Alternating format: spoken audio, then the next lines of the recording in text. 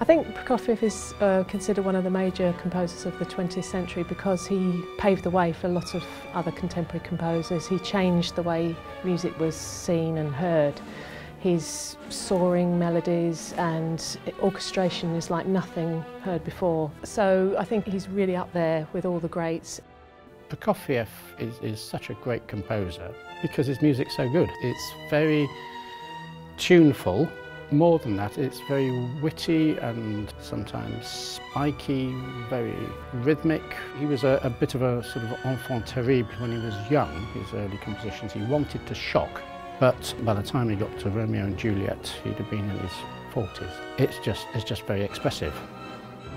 Overall, it's a challenging piece because physically and emotionally it's quite tiring after a few performances.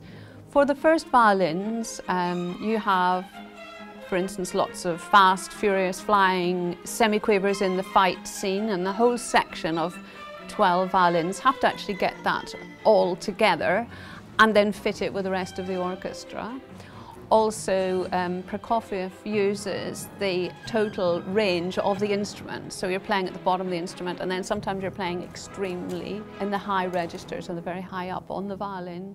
The Romeo and Juliet is just very exciting to play. I mean, the story is fantastic, Shakespeare. Very dramatic, all very different characters, and Prokofiev is a genius at providing different sorts of music to suit those characters. A lot of solos, a lot of demanding solos actually, quite extensive. There's a section where it shifts gear and goes into the key of C major, and to me it feels like the sun coming out.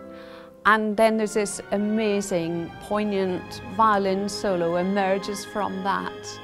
And I really feel it has a physical effect on me when I play it, and you almost feel your breathing change. I just feel it's the most amazing part of the ballet.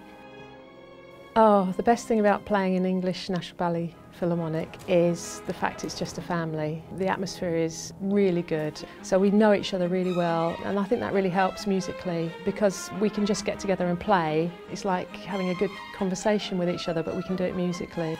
English National Ballet Philharmonic is special for me because you have the opportunity to perform these amazing theatrical productions nationwide, and we are a symphony orchestra, and the dramatic impact of such a big orchestra cannot be underestimated. And we take this amazing score and of course the dance to new audiences, and to share that with everyone is a great honour.